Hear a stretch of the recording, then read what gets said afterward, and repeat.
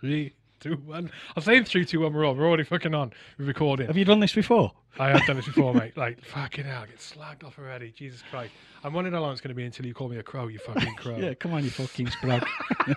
However, you do, Christie Vincent, mate, it's fucking mega to have you in the studio. Fucking mega. When Shay rocked up for the podcast, I wasn't expecting you to come along. I didn't know you were either at the time. I didn't have a fucking clue. I'll be completely honest. Didn't have a clue.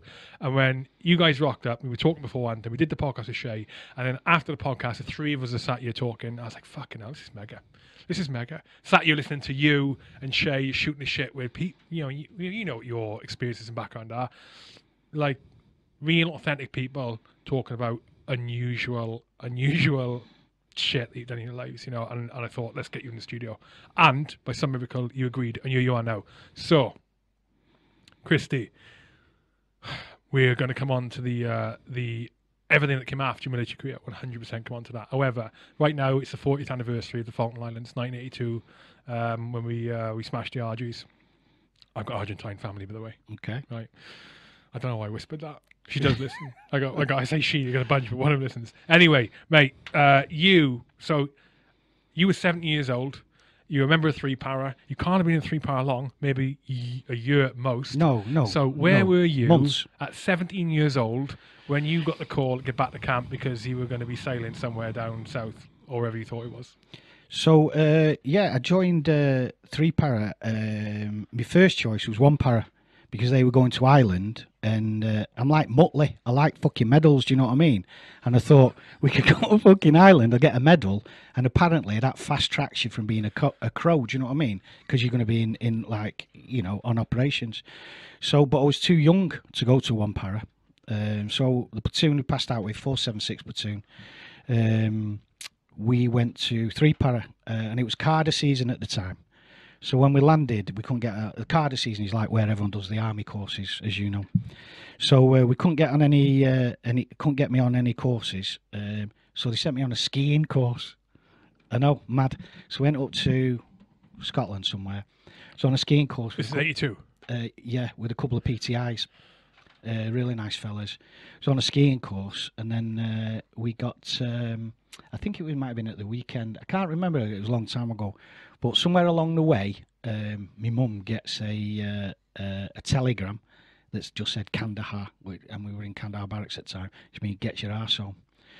So I'm talking to my pal, and he goes, have you seen what's happened? The Falklands have been invaded. And I thought, fuck me, they're going to be in Glasgow by the fucking weekend. Because I thought it was like the Isle of Skye. You legitimately thought that, yeah? 100%, 100%. And we thought, fucking hell, where we're going to make a stand, Adrian's Wall. So anyway, as I said, I'd only been in battalion weeks. Some of it's a bit hazy, Hugh, but I'll do my best. So anyway, we come back to battalion. I was fucking brand spanking out of the box. So were my pals there. We packed up and we went down. And I must admit, on the Canberra, I didn't have my head around what war was. I was only a young kid. But I was hardwired from the depot, and you know what you like a fucking robot from the depot, and so that was it. A company on the boat and going down to the Falklands. What platoon were you? It was in 2 platoon.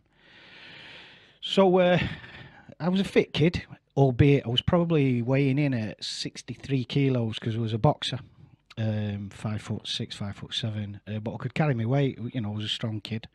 But yeah, 63 kilos. I think I was fighting welterweight at the time. So welterweight in junior para, and obviously the fitness took me through recruits. Past speed company, first time. So yeah, we went down there, and then the first sort of live part of this was landing in San Carlos, which is supposed to be like, I think it was supposed to be like a first light landing, but it was fucking morning. So we jumped off the landing craft with the we went, and it's like trying to keep dry. We were carrying mortar bombs and we were stacking them, plus we had all our kit, so straight off freezing cold water up to your bollocks and higher.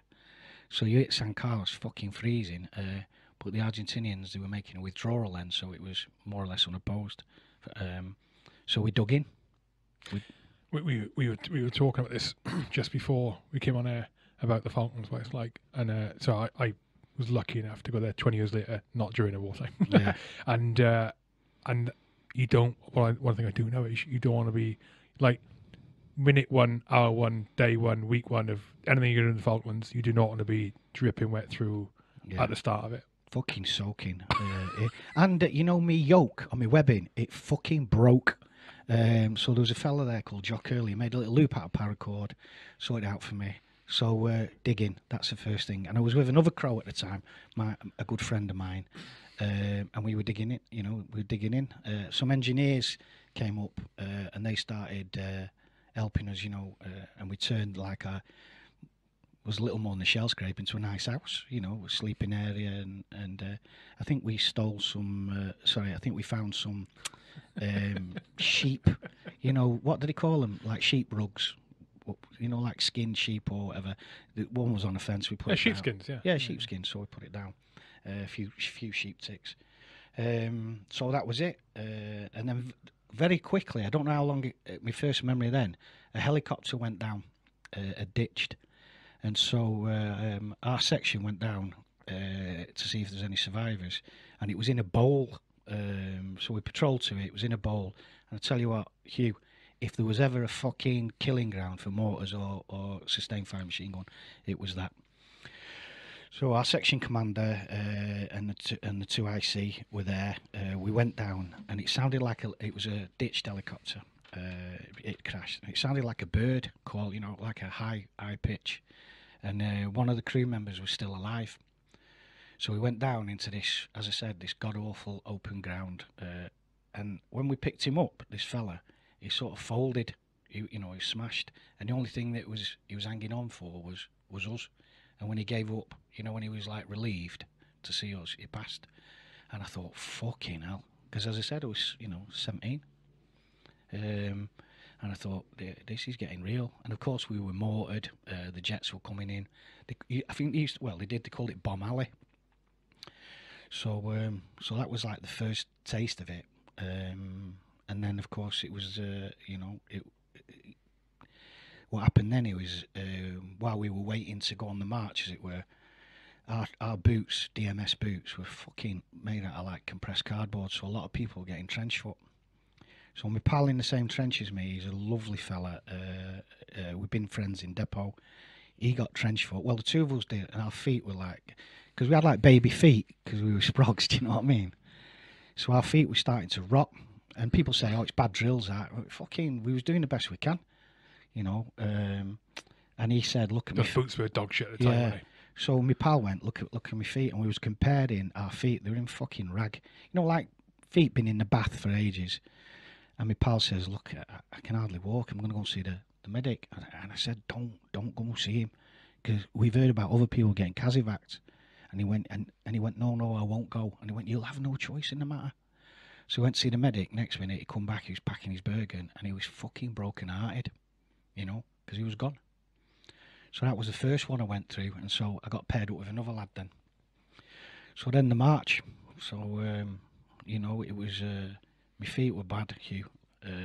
My body was all right, but my feet bad. There were a lot of blokes like that.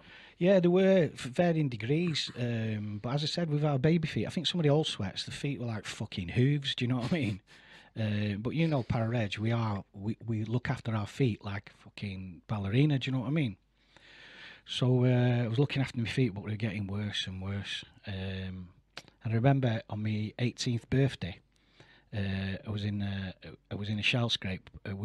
We'd been walking, and I tell this story a little bit. And I thought I had a stone in my shoe, and I thought next time we stop walking, we're patrolling.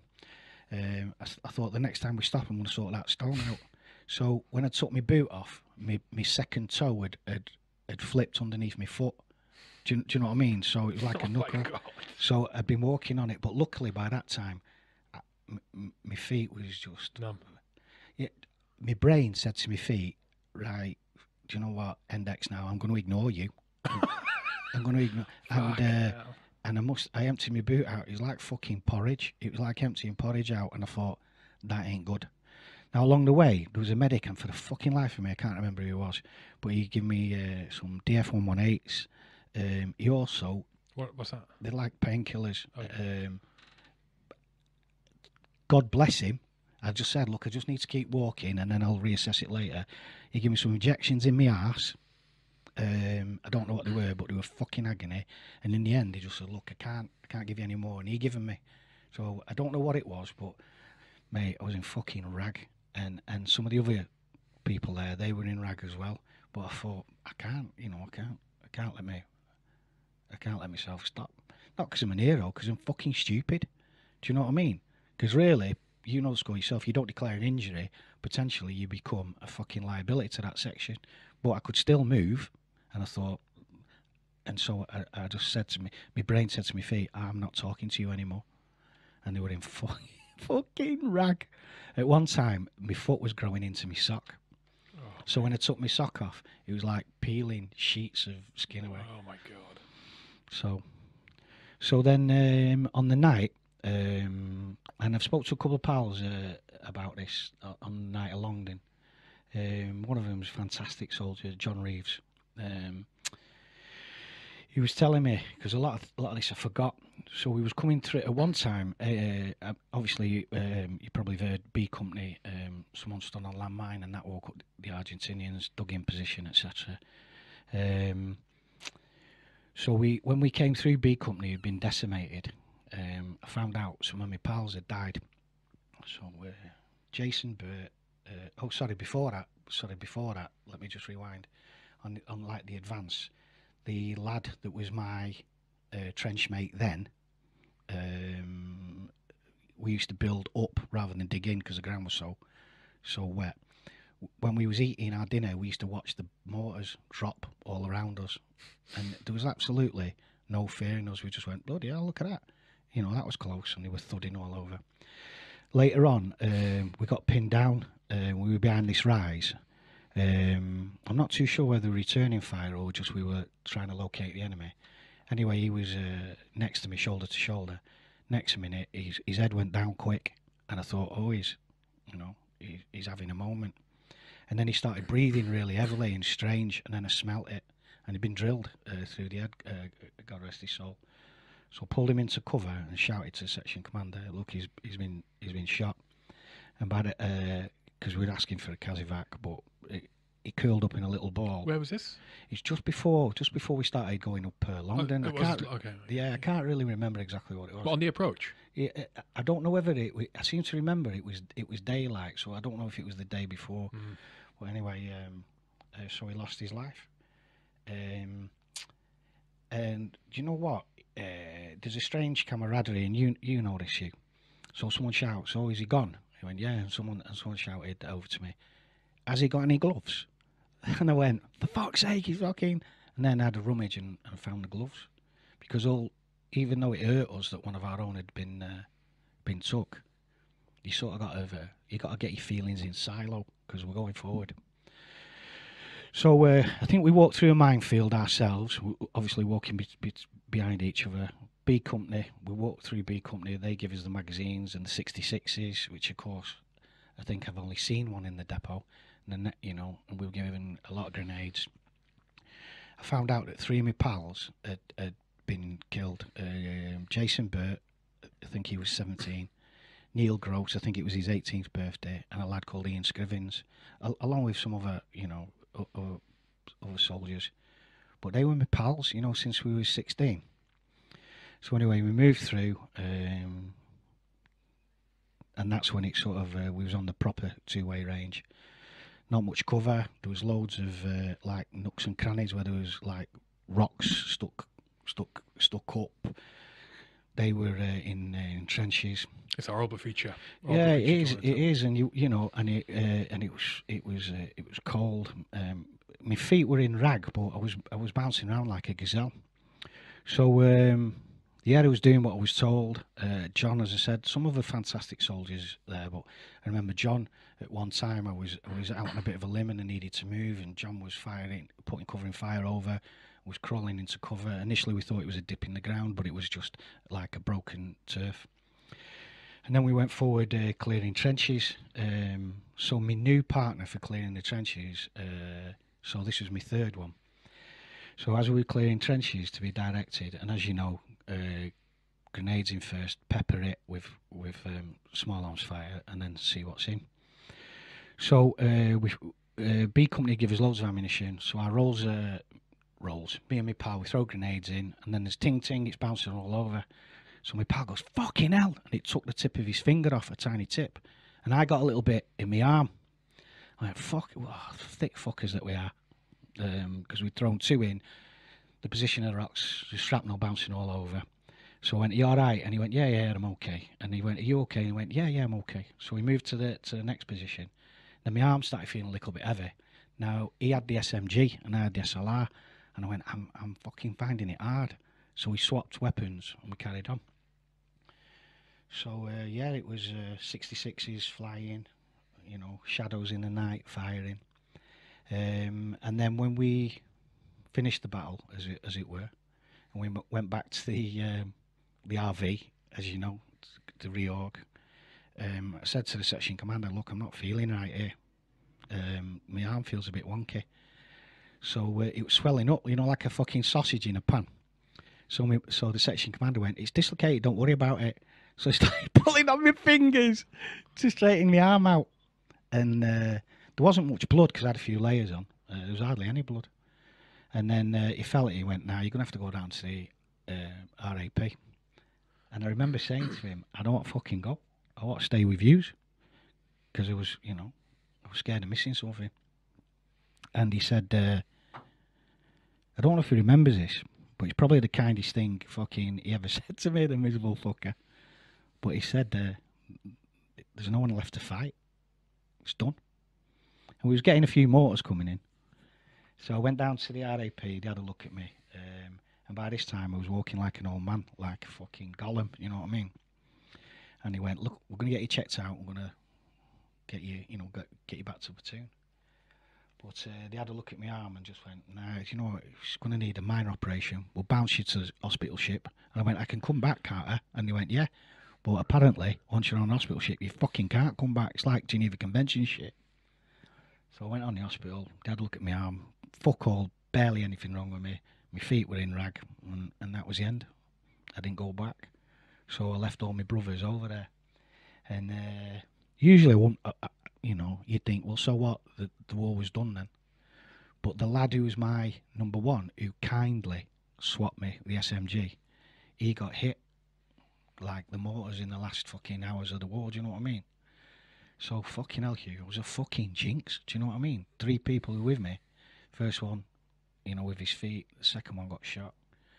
And the third one got hit. So obviously a bit of ribbing. But you know what, mate? I'm proud because I didn't stop. And that's because I'm not a fucking hero. It's because I was a fucking hardwired crow. Do you know what I mean? I was a fucking programmed crow. I did what I was told. I flew at it. I carried my weight, and the IWS I was blessed with, which is a fucking lump of shit, a night sight. So yeah, some ribbing from the lads, but just to let me assure you, it was at the end. There was no more fighting to be done. Yeah, so three Power's last objective was Longdon, wasn't it? And then I think after that, Tumbledown was yet to be taken, which was Scott's Guards, wasn't it? Scott's Guards. But yeah, it's not. I mean, you say hard wiring it is, but it's that. I mean, so your example there is a demonstration of the importance of camaraderie and esprit de corps.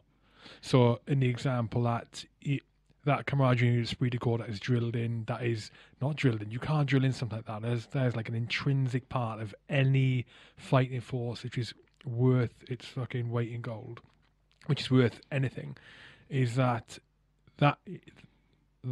emotional investment in the unit, in the team, in your muckagees, all 3 of them in your case, is what drives the individual you to your apps beyond your limit. Your feet were in shit state very early on. You kept you kept going. No, not just me though, Hugh. No, I know, not just I you, mean, but you've just been fucker, telling the yeah. story. Yeah, I know. Yeah. I know it's not just you. That's the point you're making is that camaraderie, Right. how important it is. I think it's a big thing that's forgotten these days. A big thing that's forgotten, and it's one of the absolute cornerstones, the fabric of what makes the Reg, and other elite units what they are. Yeah, well, I wasn't fighting for Thatcher. I wasn't fighting for the Falklands. I was fighting for my pals. And where bullets are coming at you, and someone says move, and we're advancing to cover. I think if you're fucking sensible, you start doing a dynamic risk assessment. You won't fucking move. But if you're Joe Crow with a head full of mints, you know what I mean? You're fucking going. One of my pals, we was behind this massive rock, and I was going to move, and I just asked for some covering fire. He stood back, and this rock was like the fucking size of a shithouse door. Do you know what I mean?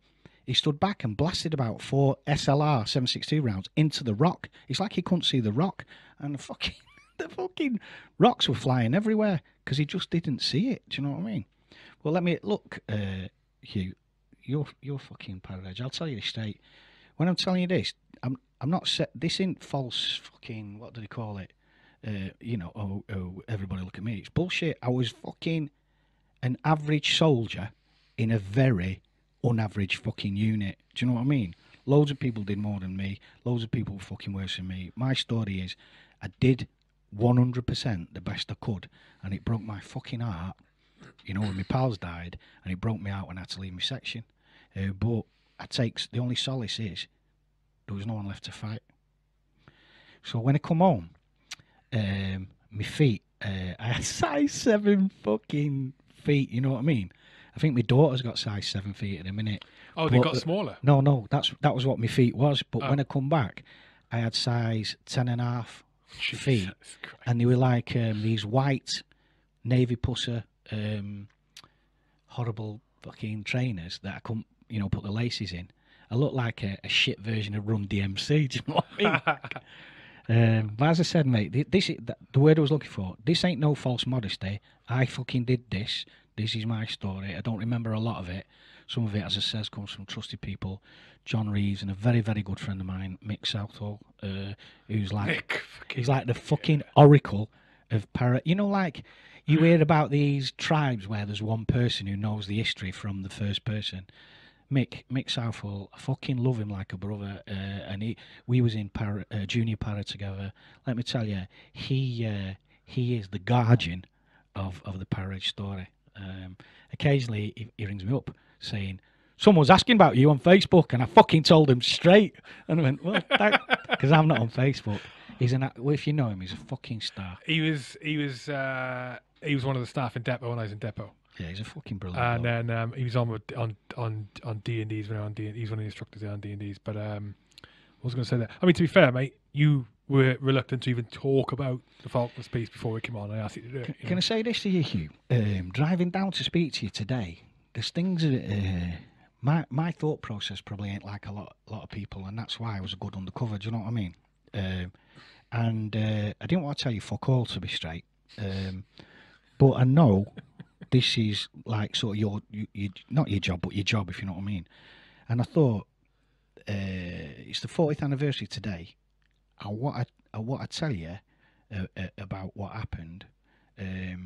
So if anyone's listening, because I hear a lot of people saying, "Oh, Falklands, that was the war to end all wars," and you know what? It wasn't. And every war that these young kids are going into now, Crows like me and other regiments, that's their war. Do you know what I mean? That's their Falklands. So I don't think you can start comparing it. Do you know what I mean? It is, they've got Gucci kit now. They've got, and people supposedly, this PTSD, people are supposed to be looking after you a bit better. Mine was just, it was, we was there a few weeks, and I'm not undermining it for the ones we lost there.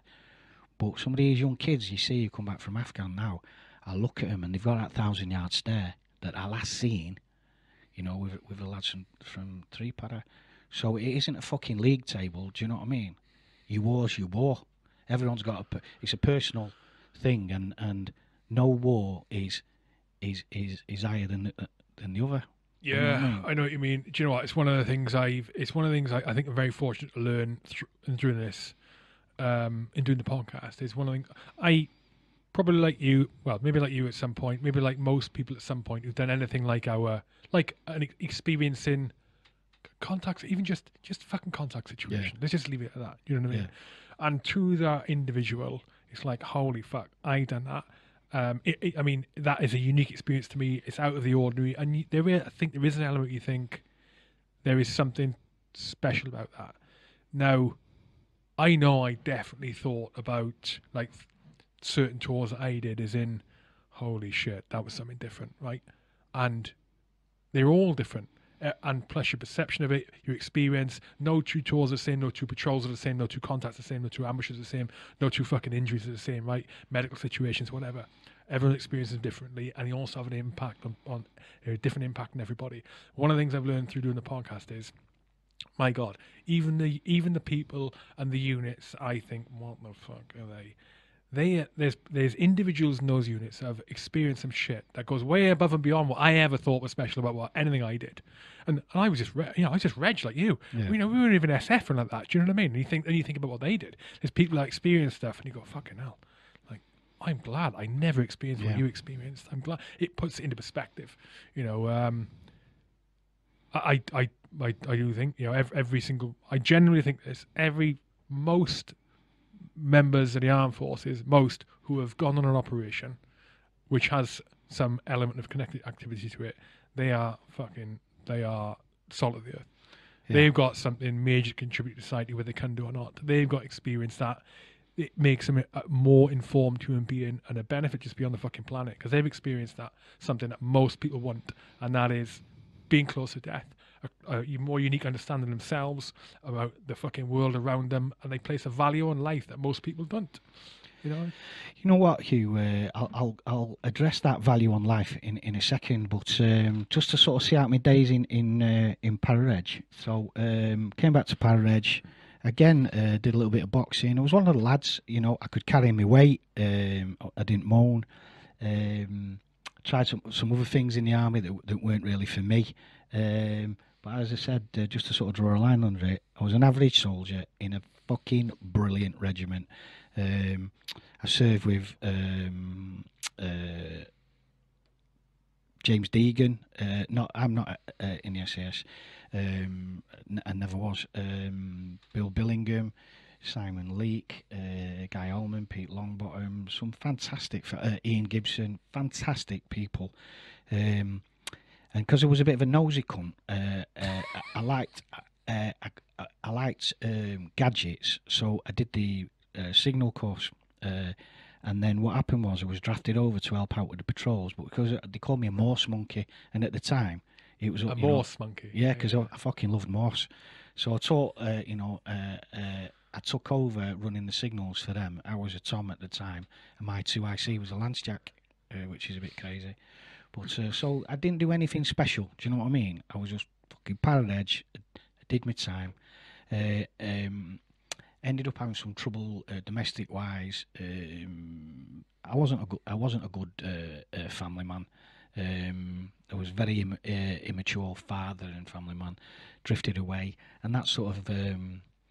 I got to the age, I think it was about, 16, 26, 25, 26, and I thought, if I don't make a move now, I'm not going to be like a new attractive prospect to Civvy Street.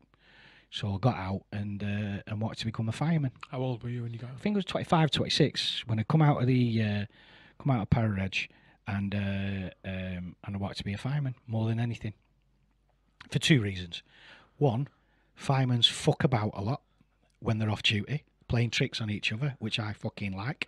And secondly, no matter how ugly you are as a firefighter, you're always going to get a really fit partner. Do you know what I mean? Now, don't forget, when I went in Pararej, I was 16, and when I came out, I was 26. So really, I was only socially adept. I was 16 and one day, because I didn't need social skills in Pararej. Do you know what I mean? So I thought, I'm ugly. I'm going to get a fit bird. I'm going to join a fire brigade. They do fantastic work. We know this. But the pals I knew, they were telling me about all the brilliant tricks they were playing on each other and how all the wives were fit. And I went, right, fuck it. So I'm not being sexist. As I said, I'm a different person than I was then. So, but the fire brigade weren't hiring, so I joined the police, and quite a lot of my family weren't fucking best pleased because some of them were involved in fucking criminality. So when you have to fill in a form to say, do you know anyone who's been a criminal?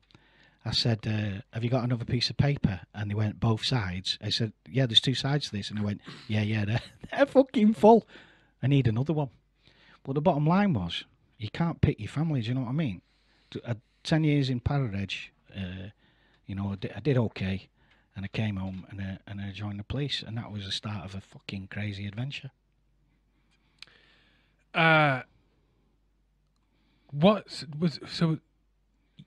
You had an immediate thought, the immediate alternative option to fight the fire service was police. You had no inhibitions there. They weren't hiring. Otherwise, mate, I would have joined the fire brigade, 100%. No, I know. But sorry, yeah, I know that. But you had literally zero inhibitions about the police, even though the criminal family. You thought, fuck it, go for it. Well, it wasn't that. Balls out. But I heard when I was speaking to some cops, I heard, you know what? It's the money ain't great, but it ain't bad. But it's interesting work. So this is about 1990 now, right? 1990 it was. It was 1990. And I thought, you know what? I can give it a go because it was still in the back of my mind. Do this for a couple of years. When the fire brigade start recruiting, I'll hop over to them. So you're still living in Manchester? Yeah, I was living in Manchester at that time. So, and I thought, yeah, you know what? I'll give the cops a go. So they posted me to a place in North Manchester called Harper Hay, which is it's quite a tough area, and the people are tough, but fuck me, they're good people. And there's a small criminal element. You got Cheetham Hill on one side, you got the city centre a couple of miles away. Elaborate on that. Tough but good. What do you mean? Describe the community. Just like I'm trying to think. To a certain extent, there's some members of our community where criminality is their normality through necessity. Fucking hell, I sound brainier than I am. Do you know what I mean? The good people, but for them to buy a fucking joint of bacon from the pub, which has obviously been nicked, for them is just normality. Some drug dealers up there, but no one had grass. Do you know what I mean? No one had stick the people in. They just went about the business looking after each other, very family orientated, just really, really good people, but tough people, a bit rough and ready, in how they spoke, but fucking great people. Strong family values, yeah, loyal. Strong family values. Don't get me wrong, in any urban conurbation, you're going to get good people and bad people, but them people there, they were good people on the whole, but there was a criminal element there. So there were certain places you could go to where people would say, my drive's blocked and I want the police round here now. Whereas there, they just fucking push it out of the way. You know what I mean? They were good, strong people, and they were my people. Why do you think, right? So I've thought about this year. You don't get those kind of communities in the south of England, and you certainly don't get them closer to the major, the capital cities of each country, really. So when I think about Wales, the nearer to Cardiff you get, the less those communities are like that. The deeper into the valleys you get, the more the communities are like what you're just talking about. Up north, the further up north you get, the more those communities are like that. Why do you think that is? Well, I mean, there's a couple of things it could be. In the big cities, you've got such a diverse and fragmented, social demographic. You've got people coming in who not from Cardiff, all different people. Some people who are there and they just, I've had houses, Hugh, where I've lived in and I've not known my neighbour's second name, and I barely speak to them. I've had other houses where, people are not know your business but look after you a little bit closer. So I don't really know, and I don't know whether it's a north-south thing, but as I said, when they sent me up there, some quite tough challenges. Do you know what I think a lot of it is to do with? Go on. I think a lot of it is to do with 1, weather, and 2, resource availability, and 3, distance to shit, which is resource availability. Yeah. I think that's what it is, because it's like back to the Wales example and up north example, and then you go to Scotland as well. It's just hard living. It's hard living, and stuff is harder to get. And plus, work isn't as well paid as forthcoming because you're in the sticks. I think that's part of what I think. Well, I think the full work the way people work now is changing because you can work from home. There's a lot of people working from home, so I don't know. And do you know what, mate? It's too big a question, Hugh. It hurts me fucking head. Do you know what I'm saying? Sorry, mate. Oh no. Well, because some people have said to me in the past, "What's Boris Johnson doing about this?" And I said, "Well, when I spoke to him on Tuesday, he didn't mention out." And they go, "You're fucking joking, aren't you?" And I went, "Well, you fucking started it. How the fuck do I know what Boris Johnson's thinking?" So, so when I was on my probation up there, they put me with this guy. He's been in about 4 or 5 years. So I'm walking down the road with him, and there's a guy comes walking towards us, and he's got a video recorder under his arm, which tells you how fucking long ago it was. So as he's walking towards us, this prick I'm with is saying, "You will be buying me my lunch." And I went, "Look, I'm no one's fucking crow," but I thought, you know what, bite the bullet. This is the cops. Yeah, it's a fucking idiot he was. So as we're walking down the road, this fella comes walking towards me, and you see it in his body language. He's like a fucking cat on hot bricks. So he's just come walking around the corner, he's faced by us. So he's shitting himself because he's well, he's just fucking braces, and it's that that fight or flight thing. So I go to him, "You all right, our kid?" I went, "Don't run." So I walks up to him, and me tutor at the time goes, "You deal with this." I went, "You all right, our kid?" And he went, Yeah, I'm all good. So I goes, "What's the crack with that? Where are you going with that video recorder?" He says, "Oh, just bought it off me pal." So I looked at it, and at the bottom of the plug, it was white. It was a black plug, but it was white and stretched. He just fucking yanked it out. He'd not even unplugged it. He's obviously been in the house and yanked it out. So I was looking at him and went, "Right, there's one strike." And I said to him, "So where'd you get it?" He went, "I bought it off my mate. And my mate's, I've got a receipt here for it." And I went, "Right, you fucking locked up, kid, for burglary." So this prick who was with went, "But he's got a receipt." I went, "Who writes a fucking receipt for the pal?" Do you know what I mean? Who fucking writes it? So I says to him, "Right, so what's the crack with you, kid?" And he went, "No comment." I went, "Listen, if you nicked it there, you fucking ruined someone's day. Just tell me where it's from and we'll sort something out. Because you're a junkie, aren't you? You're rattling to fuck." And he went, "I am rattling to fuck." I said, "You need help. That's what you need." And he went, "You're right. I do need help. I got it from such and such." So this prick with me goes, You've interviewed him there and you should have given him a solicitor and all like that." I went, "Oh, fuck off. Surely to God." But he was right. My tutor was right, because what I'd done was like an illegal interview. But the person got their video back. This kid got some help being a junkie. And so... how did he get help? What did you... Well, he just said, "Look, he's fucking rattling. He's fucking stealing." Did you refer him on to something? Yeah, just fucking... There's nothing to me. He just said to the custody sergeant, "This fella needs a drug worker. He's probably back on the needle." He did nick him. He did nick him. Yeah, fucking... Right, yeah. He well, of course, he told me where he fucking burgled the thing from. You know what I mean? But apparently, anyway, big do's, little do's. So this fella said, "I can't work with you." So they put me in charge with this other fella who'd been moved from CID to uniform. Really nice fella, and he showed me the ropes. And so very, very quickly, out of my probation, I was invited into the CID, and I really enjoyed it. And then when I was in the CID, so I've been in now. Usually to get in the CID like 4 or 5 years or something like that. I was in the CID like 2 years, fucking 3 weeks or something. 3 weeks out of my probation. In fact, it's probably even less. Anyway, so this bloke come up to me, pulled me and says, "Can I have a word with you?" Because the CID, they used to have me translating what people were saying, the street language, and I really enjoyed it. And at the time, I was living in the police station, so it was my life. I really enjoyed it. Hang on. They had you translating what people were saying because Yeah. the slang was that strong and you understood it. Yeah. So the other day, my man was bouncing down the road. He was in his new whip, and next minute, the boy them seen him, he had to jet because some fuck was going to get murked, and then the 5-0 was on him, and then the cops went, "What the fuck did he just say?" And then I'd translate it. So anyway, so this bloke pulled me to one side. I'd been in about 3.5 years, and he said, "Would you like to come work with me and buy drugs and guns?" And I went, "Mate, I'm not fucking bent. My family's bent, but I ain't fucking bent." And he went, "No, you fucking idiot, as an authorised undercover police officer." And I went, "Oh, yeah, all right." And he went, "Well, you have to go on a course." I went, "To buy drugs?" And he went, "Yeah." I went, "It's fucking easy. Junkies are doing it every fucking day." And he went, No. You have to go on this course." So they did this psychometric testing on me, and apparently what did they say? I lacked certain social fucking graces.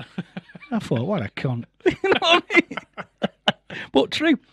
And the other thing, I went to a great school, but I pissed that off. And I went and got tested by the Mensa, and I was 136 on Mensa, which 142 is genius. And I thought, fucking hell. How did you black that? Fuck knows. I thought, but they say, even a load of monkeys in a room with a typewriter, one of them will write a book. So I thought, fucking hell, I didn't know I was brainy. I knew I was sharp, but I didn't know I was brainy. So this fella says, well, you need to come on this course. And there's like 200, I think it was 180, 200 people who'd wanted to do it and been to open days. I don't know how many got approached, but I went on a course. And it was me and a senior customs officer who passed the course, but he didn't. He attended the course. There was only two of us who got to the end of the course, as it were, and I was the only one who passed. And I must admit, I thought, it's a fucking doddle, this, because it's going into houses to buy drugs. Are you selling drugs? Yeah, I'm buying them. Yeah, let's sell it. And the course that I was on, they set it up like we were going into live theatres, and it was existing trained undercover that were playing the enemy. So describe the course to me, mate.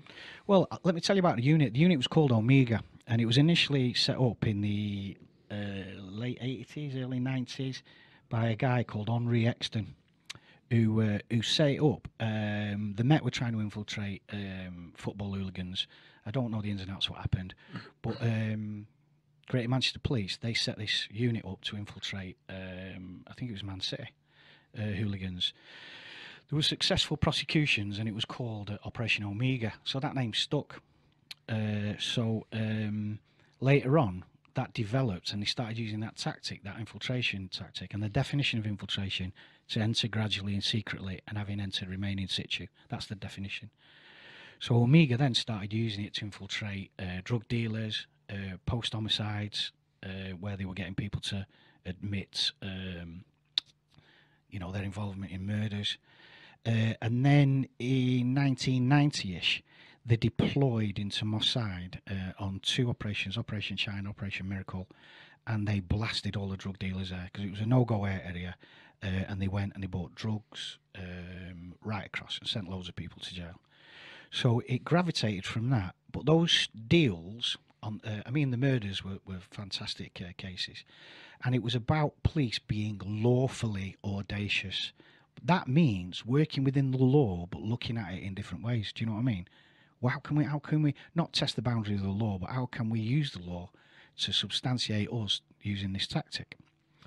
So Operation China, Operation Miracle, nowadays you'd probably call that a test purchase, because that's like a low-level deal where you would go in, you would buy some drugs, and that would be like the evidential icing on a cake, because you'd have phone traffic or you'd have observations. So that developed into full-time level 1.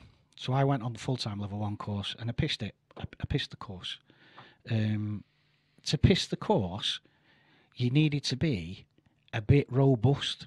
And what happened was, what I carried over from Para-Reg is, there is nothing anyone can do to me in this fucking world that Para-Reg and Falklands were going to do to me.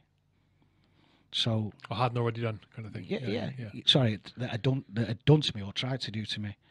So it's not that it was reckless. I just thought, you know what? If you think I'm a cop, you ain't going to fucking kill me. You might give me a bad beating, but you're not going to fucking kill me. And if you do, you fucking do. And I can't do nothing about it. So that Para-Reg thing about being confident in my training made me exude not a criminal confidence, but a personal confidence that criminals perceived as a criminal confidence. Do you know what I mean? Yeah. And also, my uncle, God rest his soul, he'd taught me. I've been around pubs all my life. I know how to act with people. Do you know what I mean? I know when it's your round. I know when someone being a cunt when it's not their round and they're dodging it. You know what I mean? Sorry, when it's their round and they're dodging it. Anyway, so the course was... I'll give you one of the scenarios. I won't give you all of them. So we had to go and buy 30 MOTs. And I had to take this lad. Fake MOTs? Yeah, fake it. Well, No, real MOT is just the fucking writing on him was fake. So the scenarios I've been involved in, basically I had to go to a house. There was a load of heavies there threatening me. Who the fucking hell are you? You know. And I went, mate, what about 10 E's? And he went, who the fuck are you? I went, what the fuck's all this about? Give me the E's. Don't give me the E's. I'm going to fuck off. Because I thought, this is all a bit much. So they give me the E's and I'd go. And I wasn't fazed by him. And so they sort of took the foot off the gas with me. Because I knew what I was doing. My commodity knowledge was good. My knowledge of the law was good. Because I was a former soldier, I did my research. So this fella who's with me, I'm in the car. I'm in the car driving to a pub in Salford with him, and he's going to go in and buy these 2025 MOTs. So he says to me, what should I do? And I went, firstly, get that fucking tie off. Get that tie off, you barmy fucker. So he takes his tie off and went, when you go in, just get there'll be a Manchester Evening News somewhere there. Have a look at Manchester Evening News, and whatever's there, just speak about a story at the bar with someone. I will be here, ready for you, ready to go. He goes, right, okay. So he goes into the pub, and he comes out about 20 minutes later running, and he's like putting on his clothes, running towards me. I went, what the fuck? So he jumps in the car, I spin the car around, and these two fucking heavies are running at us. So I sort of drive a little bit at him, a little bit. So so he jumps in the car, and I'm fucking blasting him, and these two fellas jump out of the way on the course, and I'm thinking, fucking hell, right, if anyone says out, did you see the knife? And he went, what knife? And I went, no, wrong answer. Did you see something glittering at his belt? And he went, it was awful. I went in there. He said, I went in there, oh my God, I got the Manchester Evening News, I got a G&T, and I'm like, oh, fucking hell. And what did you say? He said, I said to this chap next to me, I was looking at Manchester Evening News, and I said, have you seen Euro Disney shares have tumbled? And the bloke went, what the fucking hell are you talking about? Next minute, they grabbed me and pulled me in the toilet and they stripped me. So they scared the life out of this poor fucker. But at the time, we weren't told these were UCs. So later on the debrief, they went, anything happened? They went, yeah, I think I saw a knife because they were coming at me. And I had to sort of like drive past them. I might have got close to one of them. But I was trying to not knock him down, but shift him. Then later on, of course, he turned out to be undercover. I've nearly fucking ran over. So the course it wasn't particularly challenging. They did a bit of escape and evasion. Well, it wasn't even escape and evasion. Drop you in the middle of nowhere and you have to get back home. It weren't hard. It was really enjoyable. And I loved it, and I liked the people. And so they said to me, halfway through it, they said, we don't like your attitude, you're a cocky fucker. Go home, we might not ask you back for week 2. So I went home and I said to my missus at the time, if they don't want me back, fuck them. And my missus went, do you not think it could be a ruse to try and snap you? I went, oh, fucking staff, are you? Directing fucking staff. Well, of course, it turns out she was 1,000,000% right, because they fucking rang me and invited me back, and I passed the course. And so I landed and he said, if the vacancy comes up, we will consider bringing you in. We'll bring you in for bit parts. But 2 months later, I was in the unit. And that's how I entered into it. How old were you? 28, something like that. Something like that, or 25, 28, 29, something like that. What was the unit like? Were they tall and long in the tooth, the other guys that were there? Not so much long in the tooth. There was like a split in the office. A lot of them were old detectives, a couple of them from the football days, and there was a split. And there was some of them we were sort of, because we were developing now away from these small street buys into going up the criminal ladder. So there was an element who was sort of still running around at the lower level, and then there was a higher level element. But I must admit, the first day I landed, like anywhere, so Joe Crow, head full of mince, I land at the unit. There's a load of people there. Some of them I recognise from the course, some of them I don't. I have me welcome brief from the boss, and then I turn around, everyone's fucked off. So I'm on my own. No tutor, no mentor. And so in Undercover, what you have to do is you have to get a thing called a legend, which is like a believable backstory. So I'm on my fucking own. And for me, later on, when I became a little bit better thought of there, I made sure that never happened again. Because I'd got through the course, they'd invited me, I was going full-time undercover, and they left me fucking high and dry. So I went, right, fuck it. So I went into the technical store, and there was a load of videos there, top class blank videos. So there was a bag there. I tipped a load of videos out into this bag. I got a taxi from our covert unit. Well, it wasn't covert, it was the top of a police station. And later on, we got to a covert unit. I said to the driver, I came out, walked about a kilometre, got in a cab and said to the driver, where's the biggest shithole pub round here? And he said, such and place. So I went down, and when I got there, I said to the landlord, because I've been in pubs and I knew the drill, do you want to buy any blank tapes? Because that's what you do, you offer it to the landlord first. And he went, yeah. So we bought a couple, and then I sold a couple more. Started speaking to local people. They said, what's the crack? I says, I've just moved down here, been living down south with my missus. All right, are you all right for a smoke? And I went, no, my missus is. I says, I'm training at the minute, I'm boxing, blah, blah, blah. So I bought some weed, got a couple of telephone numbers, had a few beers.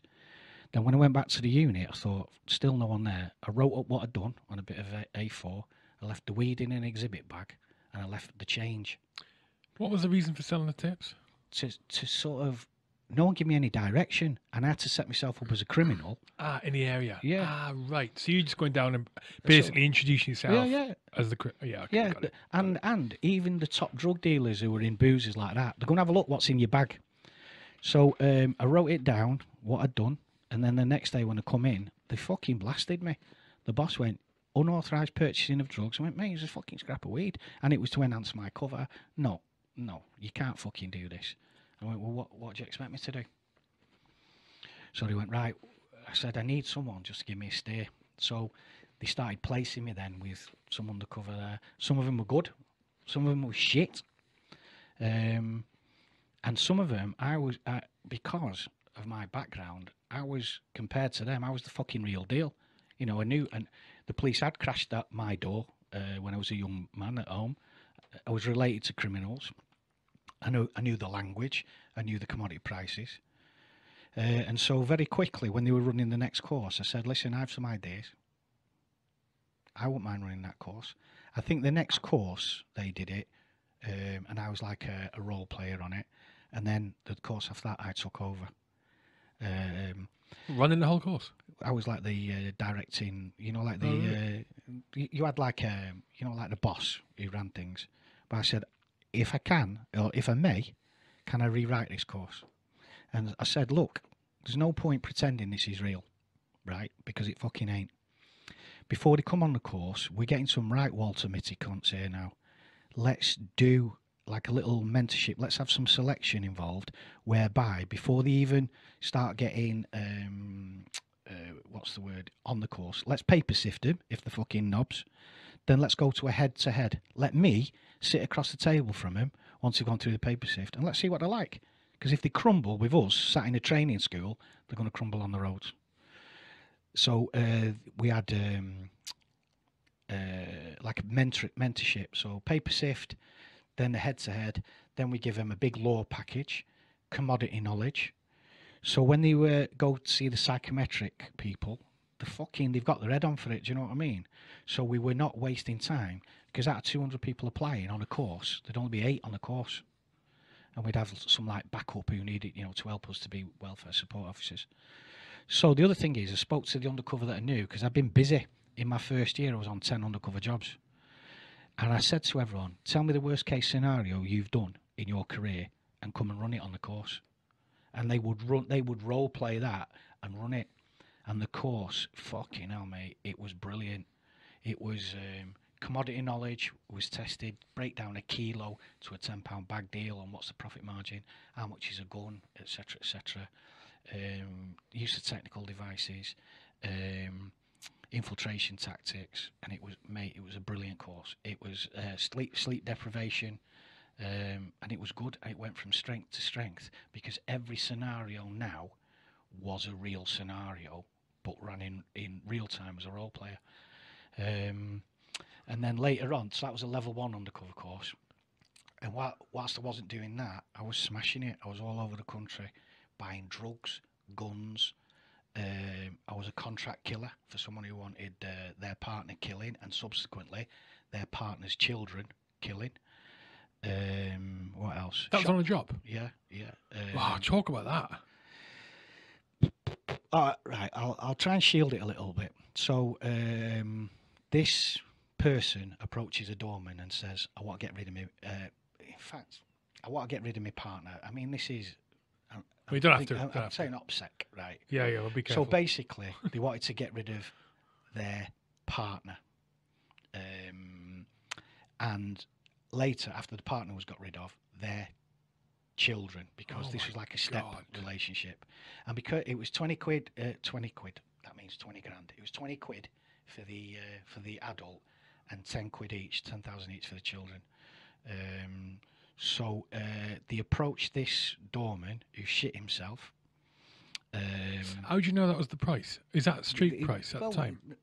It's very much dependent on what the person has got money wise. Do you know what I mean? And what the demand is from the and how difficult it's going to be. So there's not really a set price.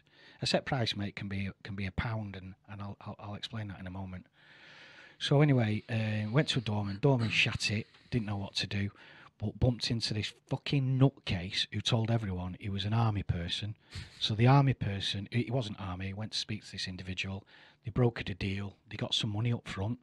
But this Walter Mitty cunt then shat himself and spoke to the police. And then I came, and then I come in. Now with this fucking lunatic, he's called a participating informant, and it's very, very dangerous because the criminals. So this participating informant was going to introduce me as the hitman. So I said to this barmy fucker, "Have you told him anything about me?" And he went, "No."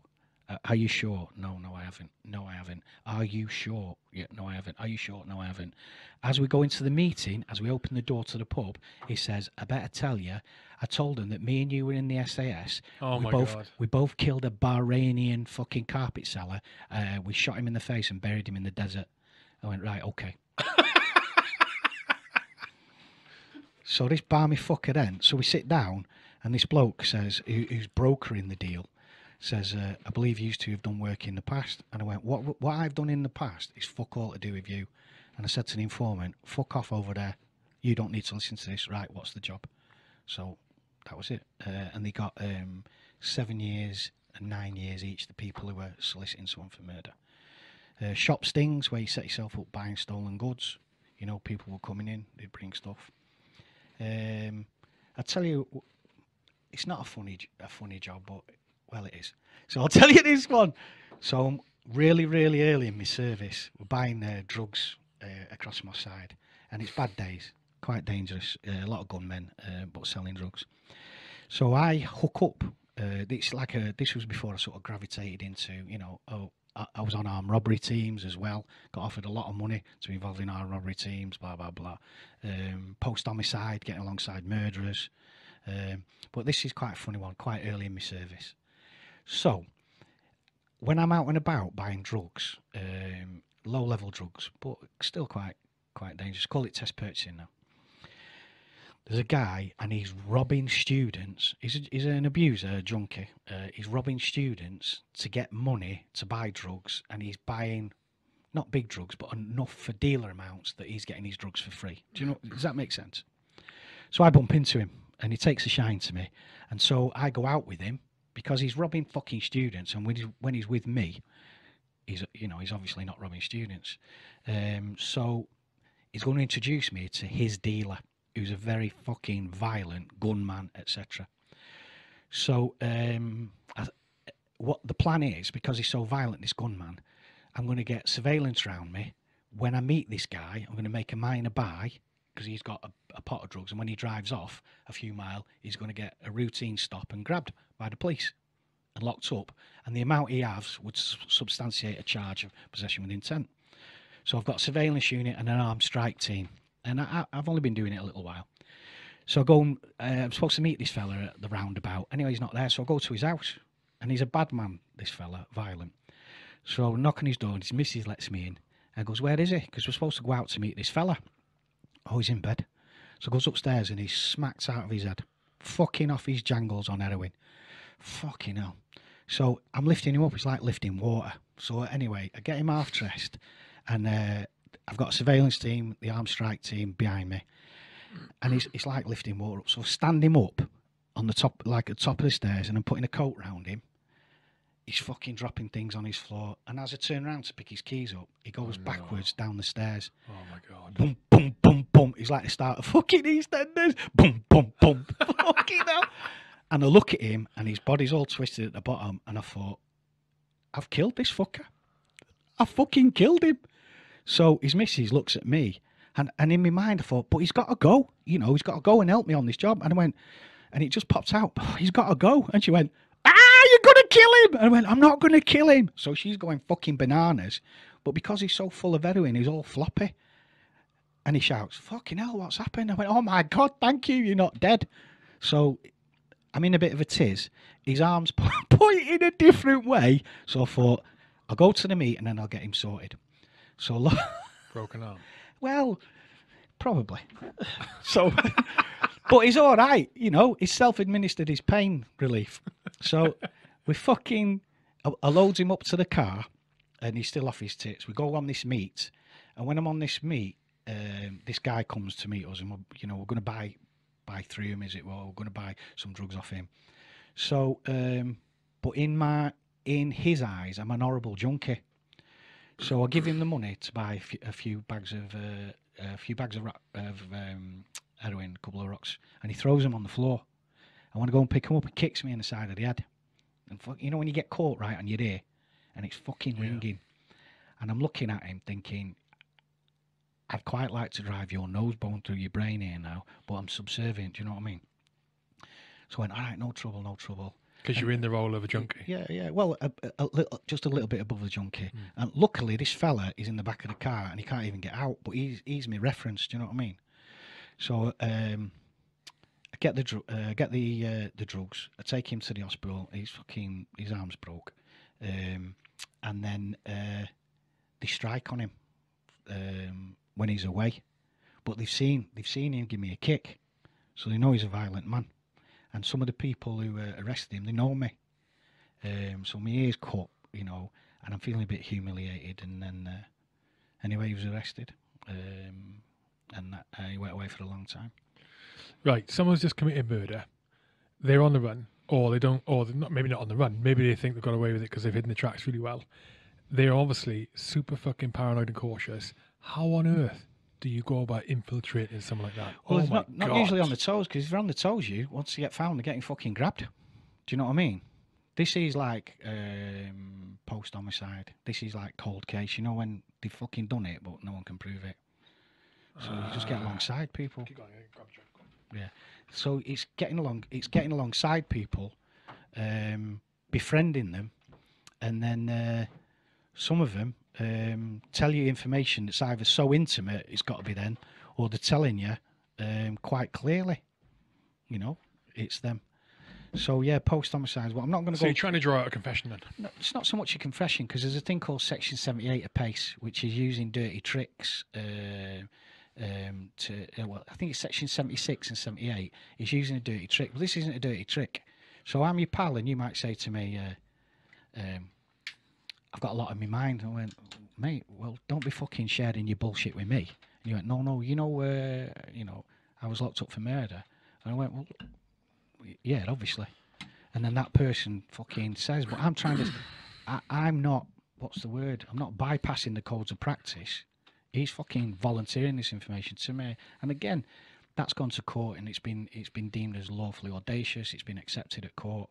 You know what I mean? I've not agent provocateured him. I've not like, tell me something sexy and I'll give you money, or you can put words in the mouth. Did you kill? Yeah, I did kill. Hands up if you killed anyone. So, but them people who'd killed people, and I did a few, they didn't really bother me, you know, because they weren't going to kill me. You know what I mean? Any jobs did bother you? Because didn't you get involved with the Somali gangs at one point? That was in the gang unit, but no, the Somali guys, tough guys. Somali people, mate, amazing people in Manchester, but there's a criminal element to him who aren't so amazing. Yeah, I was on one. I won't go into the ins and outs of it, but let me tell you this. I was in a situation whereby a child was missing. I was the fucking last stop saloon to try and find this kid. Why is that? What was the situation then? What have they tried? They believed the child had been snatched from the bed, I won't go into ins and outs of it, but I was alongside the fella. And during the course of this, I had to try and find out where the kid was, because a certain amount of time passes when a kid, a 5-6-year-old kid, he's gone. So, this is my plan, and I'm not proud of it. I'm with this fella, and the cut-off time, let's say I agree a cut-off time to be with this fella. As I said, it sounds like I'm fucking being evasive, but I'm not. So I'm with this fella in a certain set of circumstances whereby I agree with my welfare, my support officer, that come 6 o'clock, I am going to be taken out of this situation. So my welfare knows me. So my plan is this: this kid's missing. I'm going to do my best, all my infiltration skills, to find out where this kid is. But come 5 o'clock in my head, I'm going to start torturing this fucker. I'm going to fucking torture him to find this kid. So anyway, 4:45, I'm removed from company with this person, and I'm kicking and screaming because my welfare knows me. Fuck knows. And your concern is that the longer it goes on, the less likely it is to find this kid, and that kid's gone. So I'm you're going like, to we need torture to the get this kid. done now. I'm going to torture that man at 5 o'clock. My last ditch effort. I'm going to maintain my integrity as a police officer. But come 5 o'clock, I'm gone. I'm going to take him down. So anyway, at 4:45, my welfare extracts me from the situation, and I'm fucking in a bad way. They dragged me out of the situation. I'm in a bad way, and they sit me in this office, and my support officer comes in, and he goes, I knew what he was going to do. He'd been my support officer for a lot of jobs. I think I ended up doing about 100 in various roles, sometimes walk-on, sometimes longer. And he says, I knew what you was going to do, and I'm not letting you do it and fucking go to jail. So I went, right. Has the kid been found? He went, yeah, the kid's been found. The kid had been raped and killed. 5-6-year-old kid, and dumped. And I went, when did she die? And the only solace I got from it was she died before I even went into proximity of this fella. So my pal says, what do you want to do now? I went, I don't know. What do I do? So yeah, that threw me. That threw me. What the fuck is wrong with people? Yeah. And you know what I should have done on reflection? Tortured that fucker the first minute I seen him. But anyway, I didn't. So yeah, some funny things have happened along the way, Hugh. I was into these armed robbery team. They weren't very bright, and we were having a drink, and he introduced himself as the strongest. It's undercover. Yeah, the strongest drinking man in the history of the parachute regiment. That's what he said to me. Obviously thinking you're just a criminal. Doesn't release your background. No, it doesn't, because it's quite a close family. You start dropping that you're, as we've seen when we go walt hunting, you start dropping you're in Para Edge very quickly. You're getting pinged. So I went, wow, fucking hell, Para Edge. He says, was you in the Falklands? He went, yes, I was in the Falklands. I went, what were you in? He went, 289. I went, yeah, I've heard of them. I'm thinking, what the fuck? He just said like three random numbers. 3 random numbers. Yeah. So apparently he joined the army, went to Harrogate, said he was going to be in Para Edge, and then fucking never did anything after that. So I went, wow, tell me about it. And he went, fucking pull up a fucking table. I went, you are fucking amazing. And after about 2 weeks, he had a vote, and he was voted out, and I was voted the boss of the armed robbery team. Even though you're undercover. Yeah, even though I was undercover. How did you manage that? How did you manage that situation then? Well, what, when he said he was Para Edge? No. When you get put in charge of the fucking op. Well, does it become easier or harder for you to do the job? 100% easier. Oh. Because what we've done is I can say, if they want to do some like robbery and hurt someone, I'll say, no, this is what we can do. And by this time, we've developed information about previous robberies. And so, as a undercover police, you cannot incite, counsel, or procure someone to commit an offence, or an offence of a more serious nature than they otherwise would have committed. So they were in a holding pattern with me. Do you know what I mean? And it's quite strange, because sometimes you can do an infiltration into an area, and you get good people saying to you, listen, I'm a bit skint at the minute. I believe you're a drug dealer. Can I work with you? And these are really, really good people. And you say, fuck off, you wanker. I don't even fucking know who you are now. Fuck off. And they go, well, there's no need to be like, yeah, fuck off. Or some landlord that takes a shine to you. You have to, a nice landlord, good person, you have to distance him. Because later on, when everyone gets arrested, they're going to go to that landlord and say, you said he was a good person. And this young kid that you fucked off, he's thanking his lucky stars because potentially he could have got enveloped in all this and gone to jail. So that's called collateral intrusion. So say, for example, you own 10 shop premises and I come and hire one off you and you're telling everyone what a good fella I am and you've known me for years and I buy a load of stolen goods from burglars, then later on, when they all get arrested, then burglars might come back to you and say, you said he was a fucking good man. So what I would say is, do you know that Hugh who's rented me this shop? What a cunt he is. I want fuck all to do with him. And then when you'd come in, I'd be nasty to you and you'd stay away from me. And then when the burglars get grabbed, they'll say, fucking hell, what do you think about him, you? And you went, he was always a cunt to me. Do you know what I mean? So it's to save you. So I was doing a shop sting once. And this guy said, do you buy... there's two little stories. Have we got time? Shall I tell you these two little... Yeah, crack on, mate. I mean, I'll tell you the kidnap one later if you want, but... So, you're the kidnapped one? The one where you got a little bit kidnapped? Yeah, tiny bit kidnapped. Yeah. So I'm doing a shop sting, and people used to come in, and I had a plug on the top of the counter, and I had a picture of Jennifer Ellison from Brookside, this blonde-haired girl. She's really nice looking, and the camera was in the picture of Jennifer Ellison. So whenever they used to come in, he'd say, has anyone seen me missus? And I'd point to it, and they'd look and go, she's fitter. And of course we get, a good picture of him. So this extension, I'd put it on top of the counter, and when someone would come in with stolen tellies and DVDs, etc., I'd plug it in and see if it was working, because that's what you do as a second-hand dealer. But after a while, the people who were coming in, they were coming in time and time and time again, and we were running out of money, to buy stolen goods. So one day, these two, and they must have been in 10 times or whatever, and we were thinking we're going to have to do a mini plan to take them out. So anyway, they come in with this, they rang me up and said, do you want to buy a telly? And I went, no, I'm all right. And he went, have a look at it. And I went, and if I go and leave the shop, I'm losing FaceTime with other burglars. So I said, you'll have to bring it in. And he said, it's a rear projection telly.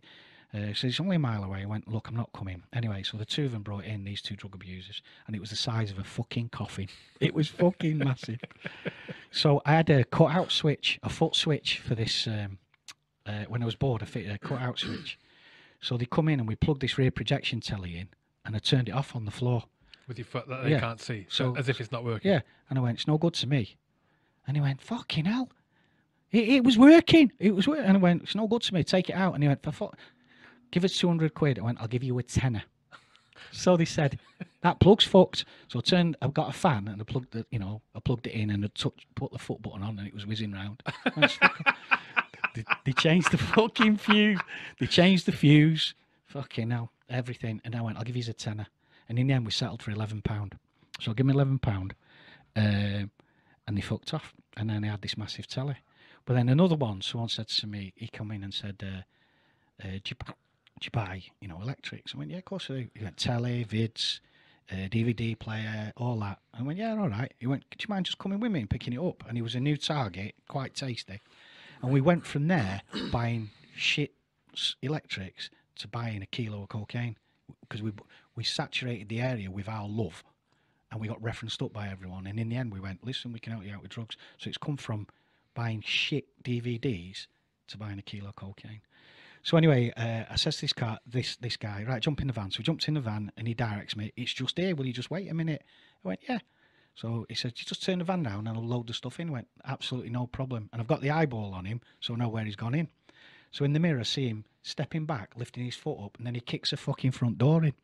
He runs in, comes running out with a video and a DVD. Jumps in the back of the van, drive! Fucking hell. So anyway, what can I do? So drive down the road, went, you the fucking wanker, get out of the car. And as he gets out of the car, he goes to leave the stuff. He goes to take stuff. I went, fucking leave him, you cunt, put him in that position. Don't ever fucking do that again. So he goes off, and I rang up my boss, an amazing man. I'll just call him Andy. I went, Andy, I think I've just been involved in a burglary. He went, what the fuck? And I went, I hope it's not an aggravated burglary, but I've definitely been involved in a burglary. So we had to have a chat with CPS, and of course, you know, there was a lot of toing and froing. I maintained my cover. There was no one in direct threat, and we could get the property back to him quite quick. So, the last boring story I'll tell you is the kidnap story. So I'm in a situation here now, and I'm cocky, because I'm the fucking king. I am the king of undercover in the Northwest. All the tricky situations. I'm talking to lawyers. You know, we're examining case law. I've run about 10 courses now. Don't let me forget. I want to talk about. I want to ask you about Shay. Yeah.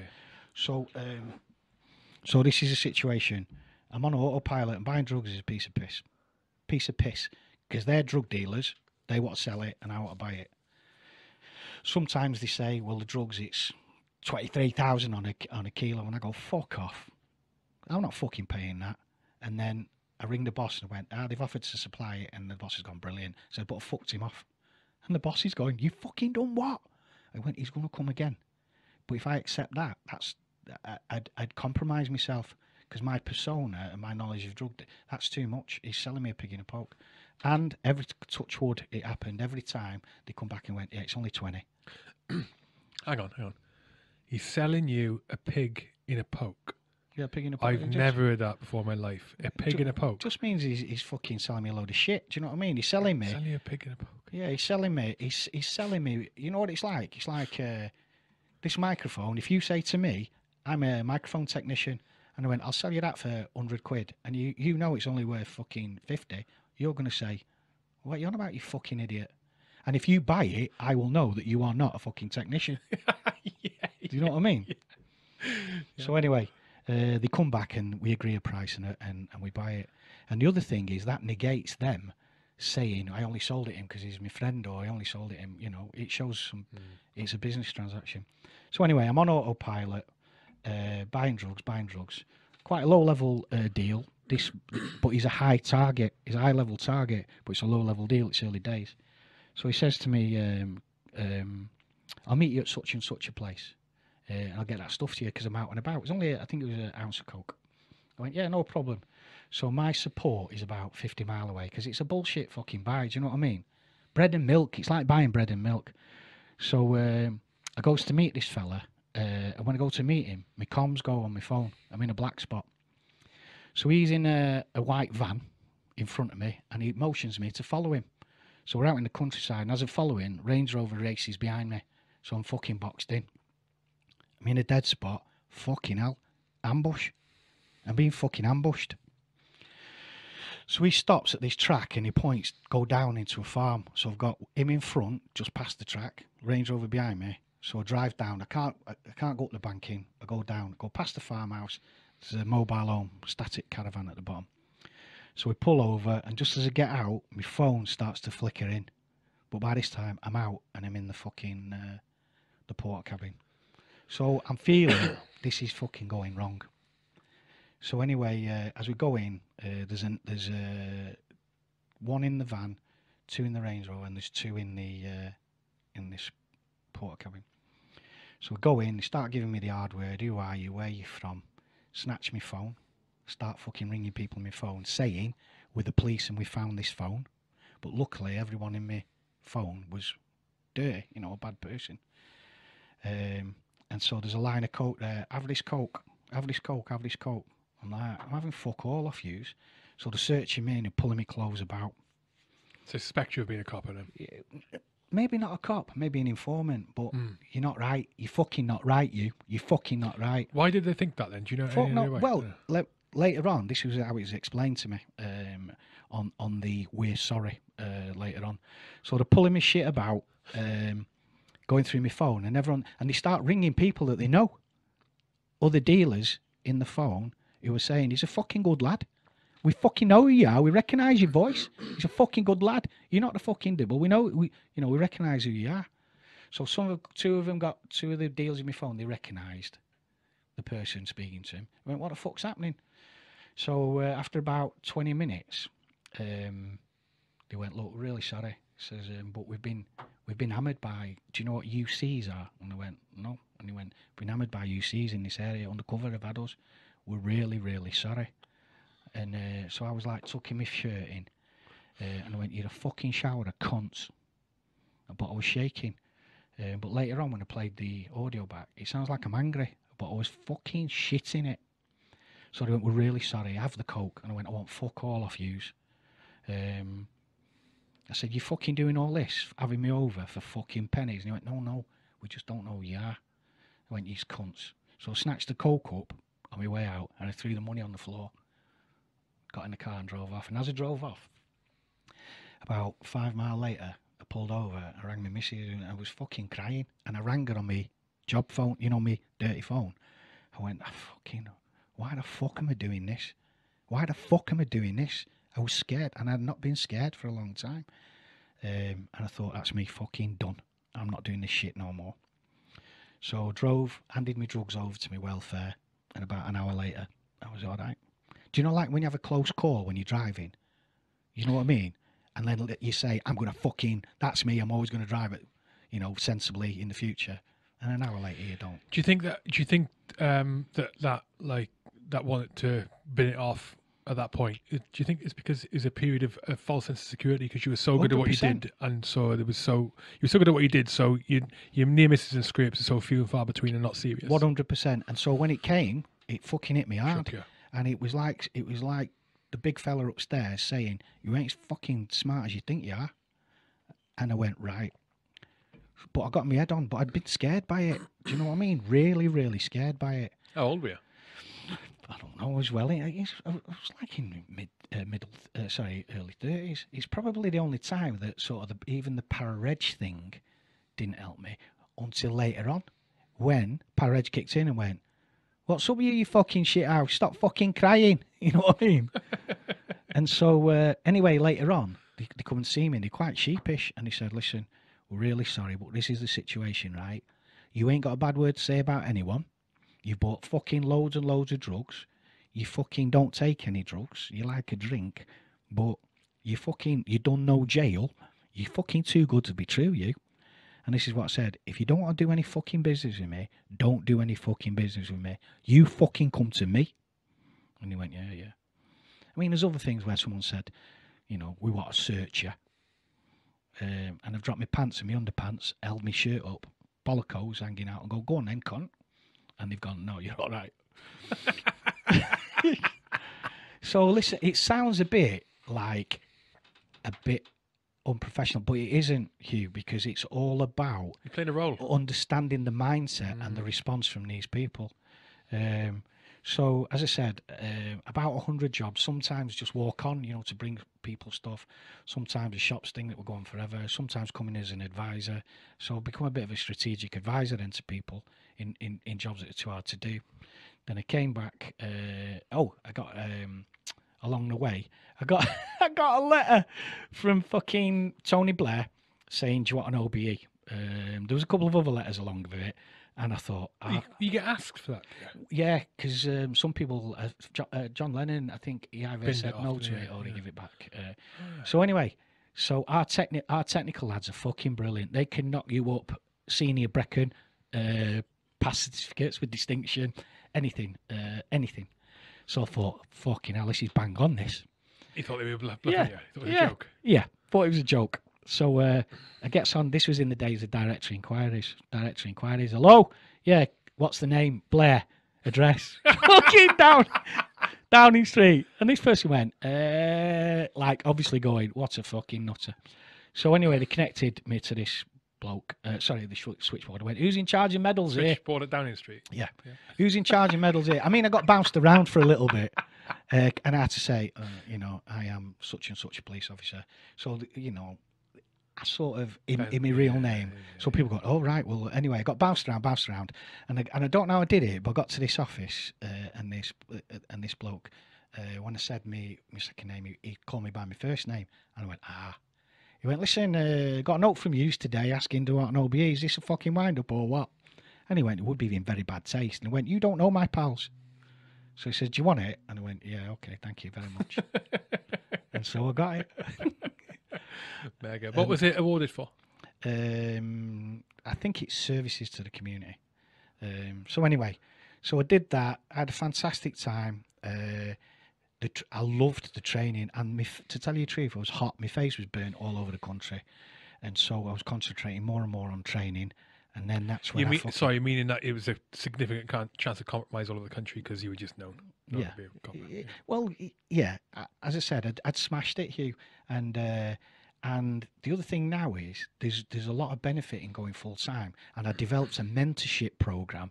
I always encouraged it, so everyone who come, I always made sure they had a friend, so they didn't be in the position I was in when I landed. So I was really concentrating. Then we had a breakaway unit, which is the test purchase unit. Those are the ones who were doing, brilliant young people, young cops. In 1994 we set that up to train them, so we weren't burning the faces of or compromising the faces of the level ones, because level ones are doing the longer term deep infiltrations. The level 2 test purchases, they were going out and buying, smaller amounts, but still with some bottle. Now there's some people on these circuits who are saying I was a top level undercover, me, and they weren't. They went out and bought, drugs. They weren't full time, or even if they were full time, that night they were back home. So they're waltz. But let me tell you, the ones I trained, fucking hell, Hugh, they were fucking good kids. They would deploy with some of the toughest, robust training ever. They would go into the lion's den and come out, and then 3 days later they'd be back pushing a panda or whatever until the full-time test purchase unit formed. But Hugh, they were fucking good, strong kids. Do you know what I mean? And I was so proud of them. But for the people who are saying they've done more, it breaks my heart. They should just be proud of what you've done. You know what? There's some cops, mate, who walk around their patch for 30 years. They're the fucking heroes. And I tell you who else is an hero. A young cop out and about on his own. There's a hole in a window or a hole in a wall or a door kicked in, and that cop's walking into that. Mate, they're the fucking heroes. This undercover shit, mate, usually we had a plan. We had resources. We had extraction plans. We'd think about actions on, you know what I mean? But these young kids now who are walking into these dangerous situations, these young cops, fucking hell, mate, they're fucking heroes. Do you get me? And again, stepping in as it's happening, not knowing what's going on. 100%. Yeah. Hugh, that's no bullshit, false modesty. Them kids are now going into dangerous situations that 20 years ago were fucking one-offs, and it's daily occurrences now. So my fucking hat goes off to these people. What do you mean? Why is that?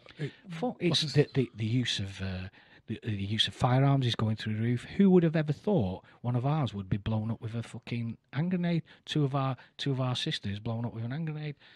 The use of the internet is allowing gang tensions to rise, where we can't see the visual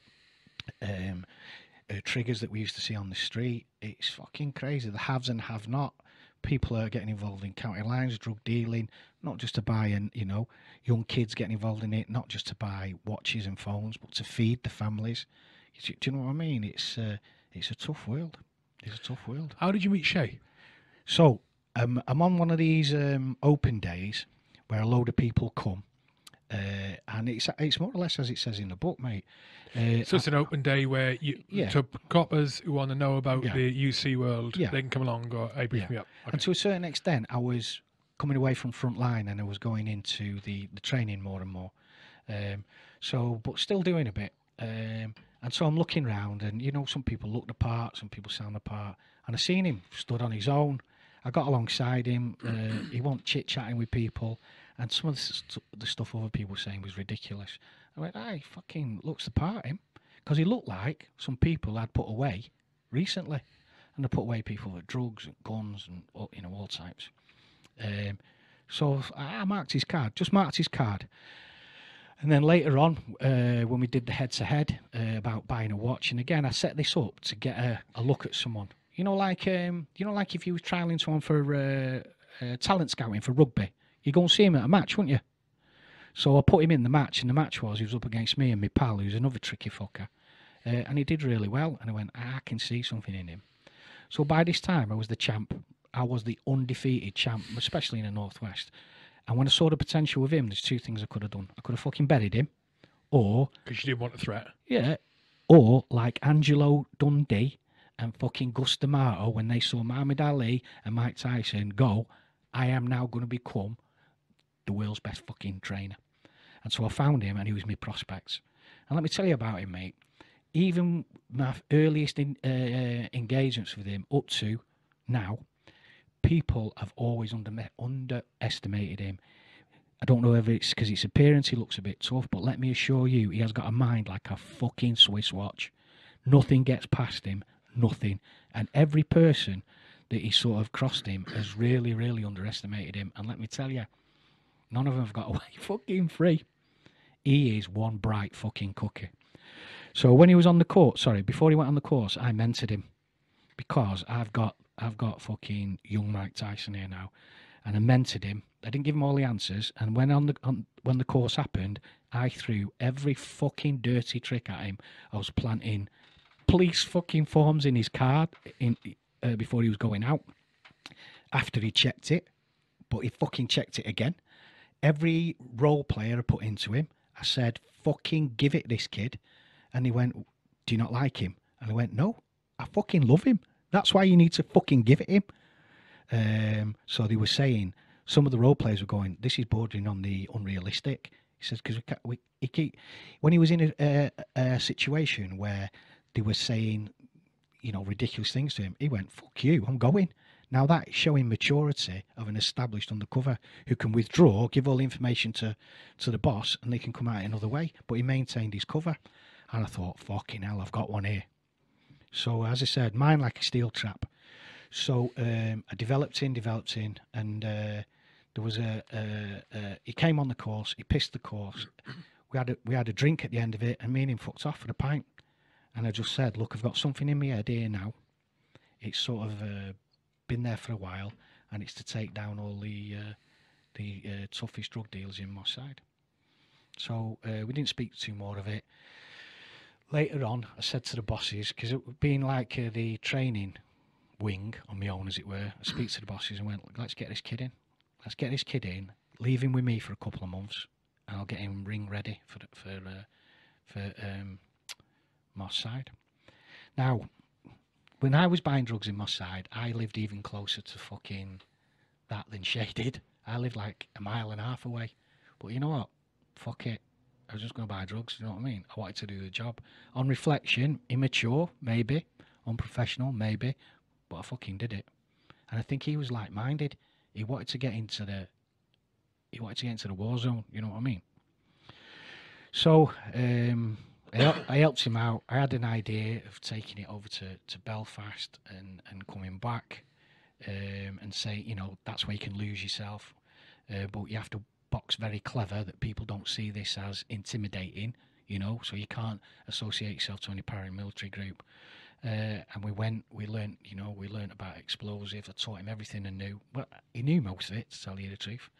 And he's my friend. I speak to him every day. I'm godfather to one of his children, and he's a loyal friend.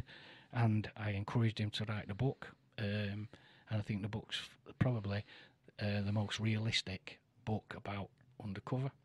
It's a brilliant book. And also, it's a book of two halves because, there's the stresses and the strains it puts on your family, which, we won't go into. That's a private thing. If he wants to talk about that, he will.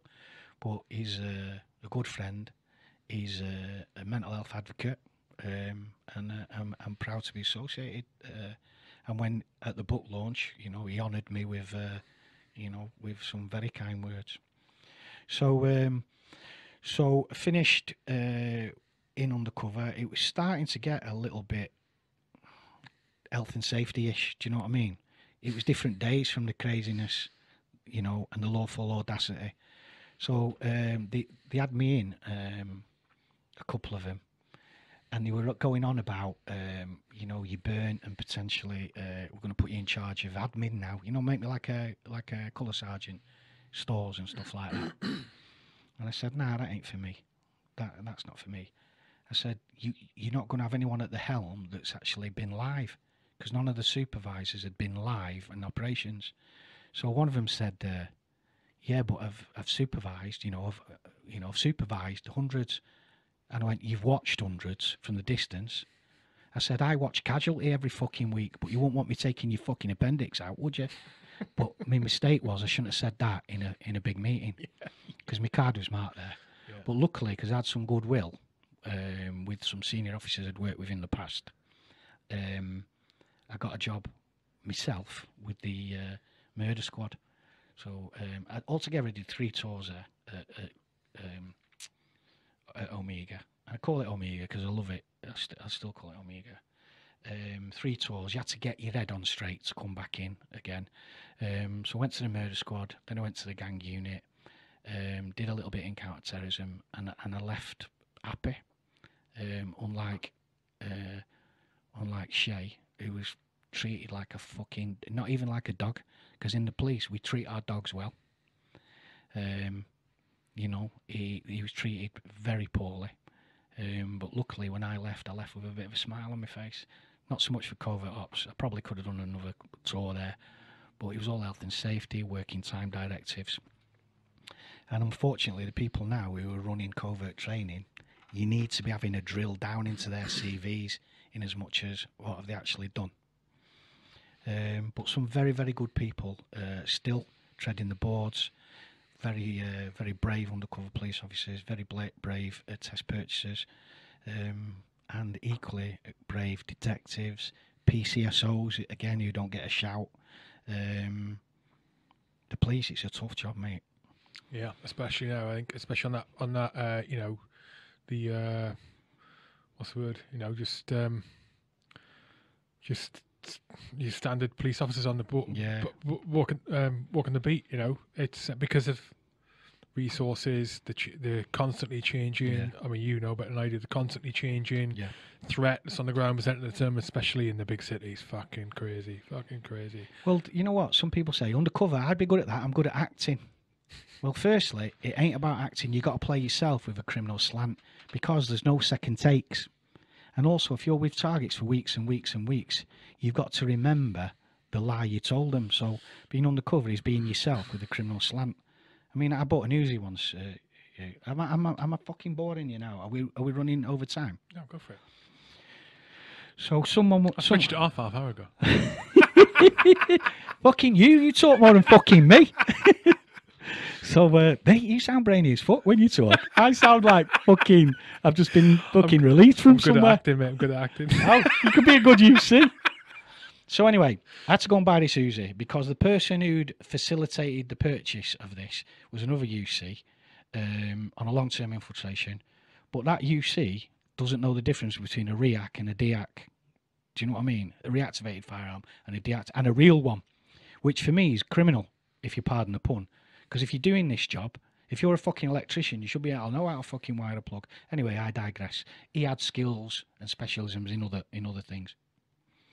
So I goes to buy this Uzi, and they say to me, Christie, do you know how to strip an Uzi down? I went, fucking hell, it's easy. You push the back bit, and basically, as long as the weapon's cocked, it'll fucking fall apart. And he went, all right, can you show this fella how to do it? And I went, yeah, I can, but it's a waste of time because it's not his thing. So anyway, I went down to the armoury, and there was a guy there called John Shepherd who I rang up. Hi, can I have a dick around with an Uzi? He went, yeah, come down, Christie. So strip it, assemble, and it's a piece of piss. So I go, and my fellow UC is negotiating it, and we pay, I think it's £1,100, and I'm going to pick it up. So I get into this car, and there's these 2 massive fellas in the car. One in the front, one in the back. So they give me the Uzi in a bag, and I start opening up, and they went, hey, what are you doing? I went, I'm making sure I'm not buying your favourite expression now, a pig in a poke, which means a lump of shit. Because some of these deactivated weapons, if it's after there's some legislation come out, it's more or less a fucking anvil. Do you know what I mean? And if it's before a certain because date, the barrel's been filled, yeah, and the working parts are solid and all that. Now that's from after this legislation, which is 2008 or whatever, and it might be earlier than that. and there's some that have been deactivated under old legislation, so it's got working parts that move, etc.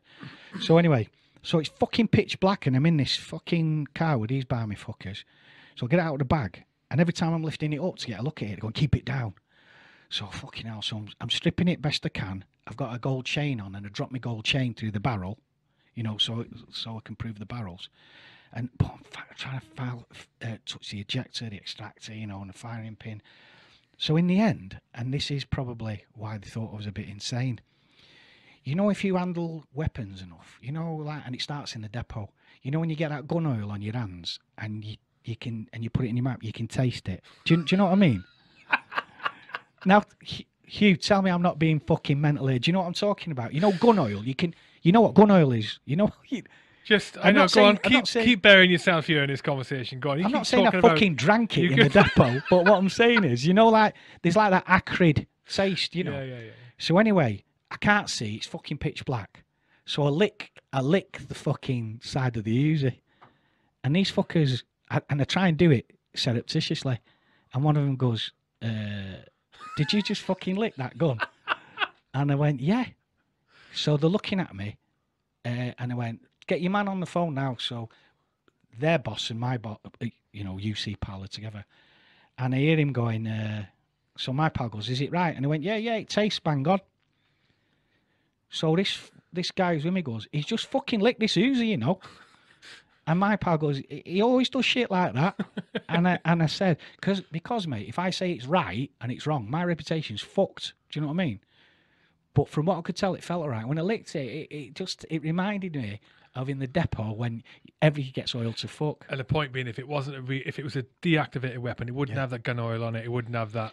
Well, that delicious taste. You fucking weirdo. You fucking weirdo. Fucking hell, mate. I honestly thought you was going to say, what are you on about? Christie, I know exactly what you're saying. Everyone who's not power reg listening to this is going, fucking reg blokes licking the weapon. Well, I didn't slurp it. What's next? Windows. No, mate. Listen, I didn't fucking lick it up and down like a lolly. I just dabbed my tongue on it, just like a quick one, fucking hoping they wouldn't see. Fucking weapon lickers. So anyway, so what happened then was they said, right, the deal's on. So the money got paid to that boss, and I was leaving. And I went, "Where's the soldiers?" Which means bullets.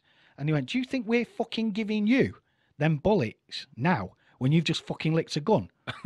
And I went, "Well, why? I've paid for them." He went, "No." I went, "I'm not going to kill you or anything." And they went, "Oh my God, we didn't think you would, but we fucking think you might now," because they thought it was a bit fucking crackers. So he drove down the road about 100 yards and he put the magazines on the floor and fucked off. What was the word you used for bullets then? Soldiers. Soldiers. So the magazines with the soldiers in. So that's about it. I think I honestly thought I'd get a kindred spirit here now where you was going to say, you had me until you talked about licking weapons. No, I'm on board. I understand it. I just understand dabbed it with my tongue. It weren't like a sexual thing. You're talking about gun oil. I can see you salivating. So what happened was I finished in the cops, and along the way I got fucking best missus in the world. She's fucking amazing. Loves me for everything that's wrong with me and everything that's right with me. And I must admit, there's fucking, that scale's a bit wonky at the minute. Anyway, is she like gun oil? No, I said I'm going to lick you like an Uzi. No, I probably would never say that. But hopefully, if any of your listeners can drop that and then get the message back to you that you said to their partner, man or woman, "I'm going to lick you like a Uzi." That would be great. So anyway, what was I going to say?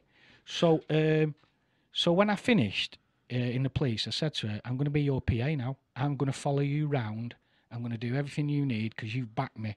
Because mate, I've missed so many birthdays and Christmases and dinners. I've had recording devices, been kind them. When I was in the gang unit, as well. I loved it. And I'll be straight with you. My family took second position. And I see that now. So I said to her, "I'm going to be your PA." After about 2 weeks, she said, "If you don't get a job, I'm going to kill you in your sleep." So I got a job working for an organisation out in America, doing covert police advisory stuff. I won't go into that. There's no need. And then when I come back, I set myself up talking to people about gangs and drugs and keeping safe. And then I get out of the blue, I get a telephone call from a pal of mine, a fantastic, probably one of the best trackers in the world. And his name's Bert Leake from Big Five Protection. Follow him, but not too close. He's a fantastic man. And he says, do you want to come and do some work with me? And so our idea is the bush rangers in Africa, the ones that, his name's Simon Leake, but I call him Bert.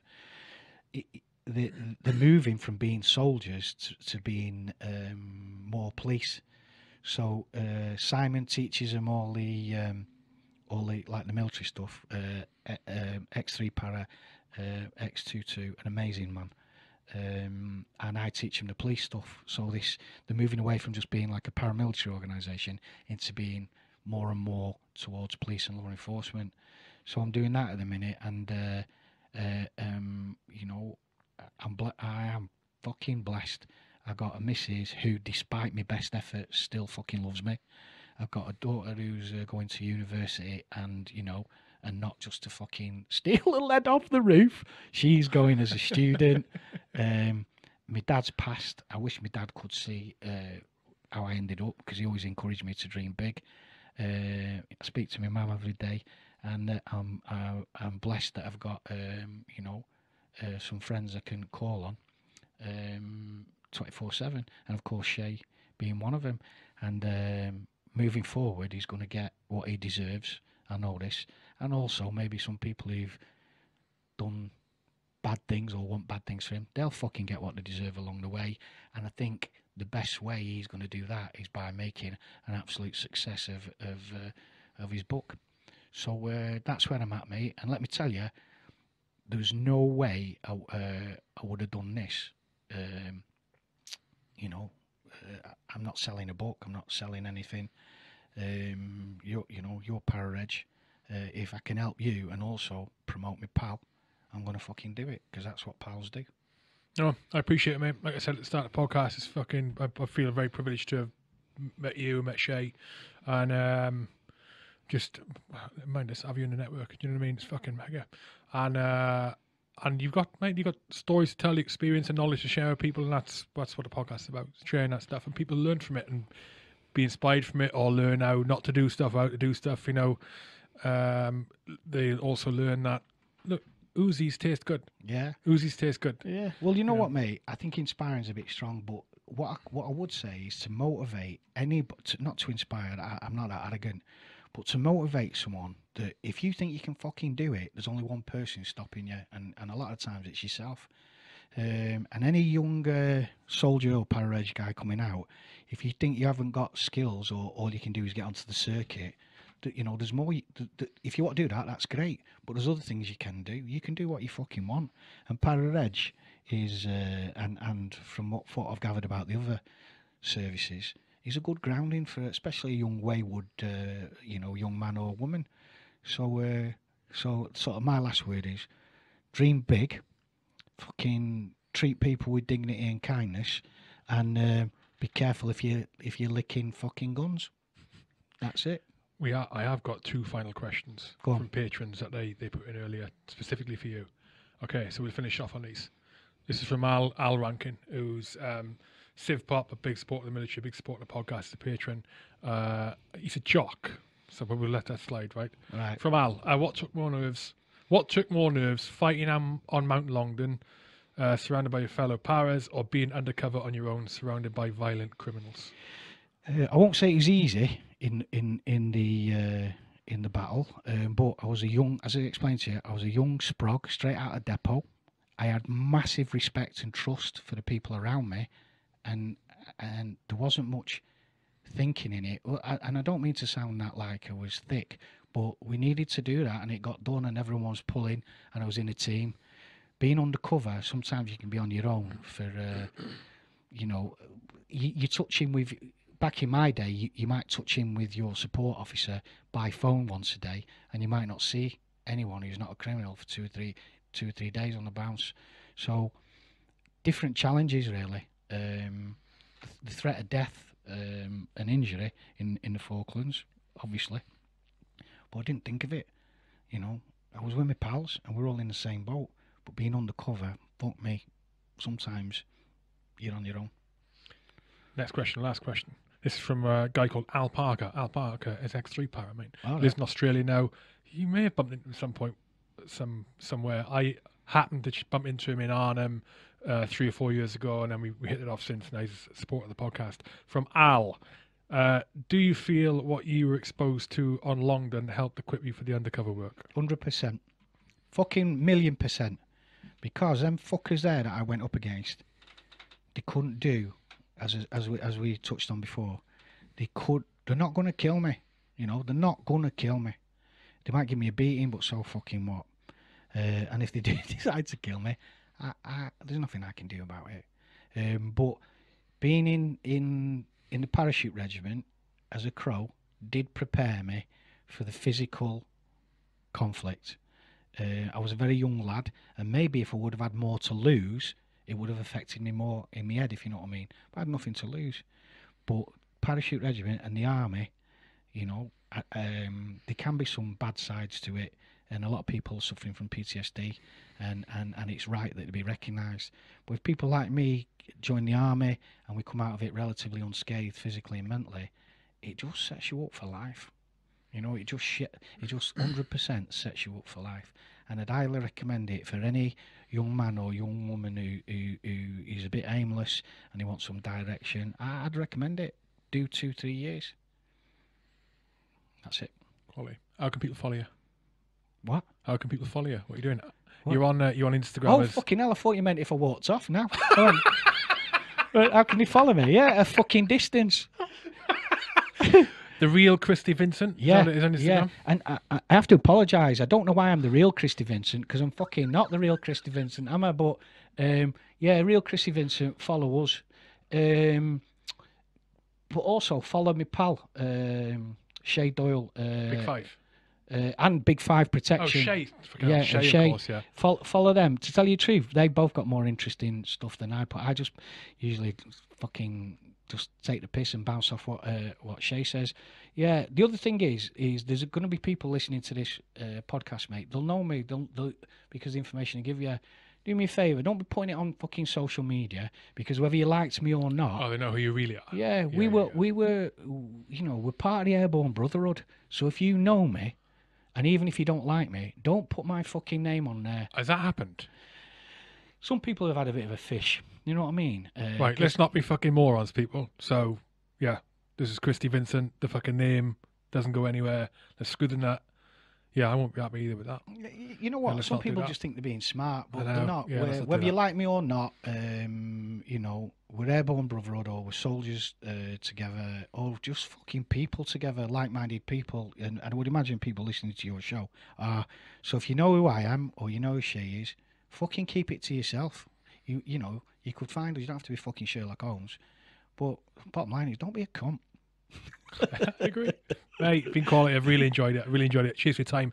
And like I said, mate, you're welcome here anytime you want to come in. We'll just fucking shoot the shit. And yeah, 40th anniversary. I know you're doing a parade tomorrow. Are you doing a parade tomorrow? No, I'm going to doing some training for some kids.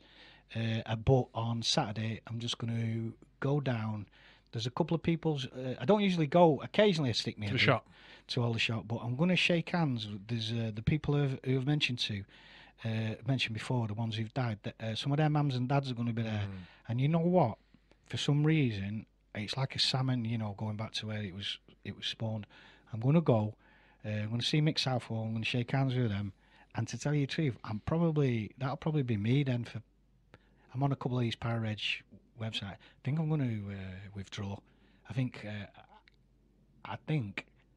I'm going to go down, show me respects, and I think that'll be it. But I don't know. Fuck it. We'll see how it goes. But I've got the breaking strain of a Kit Kat, and if Southall says, let's get on the piss, I'll probably go. But I'm going to try. I know what you mean. I swings around roads, isn't it? The way I treat it is I don't try and commit myself to anything, right? I know what you mean in terms of even things like Remembrance Sunday. Yeah. Because most of the time, I do not want to go. Yeah. Sometimes I do, and I just go, right, what do I feel like going? And it's as you know, it's complex. Those feelings and reasons that go into whether you want to rock up, whether you don't. Even things like sometimes I'll go with stuff like this, and sometimes I'll go just in a suit. Yeah. Or I'll just go in fucking jeans and a fucking top. Sometimes I'll go beret, medals. Yeah. It all just varies. Mate, do whatever fucking feels right. Do you know what I mean? You're beholden to no one, and people pay their respects in their own different ways at different times. So, sweet. Dude, been a fucking pleasure. All right, okay. All good.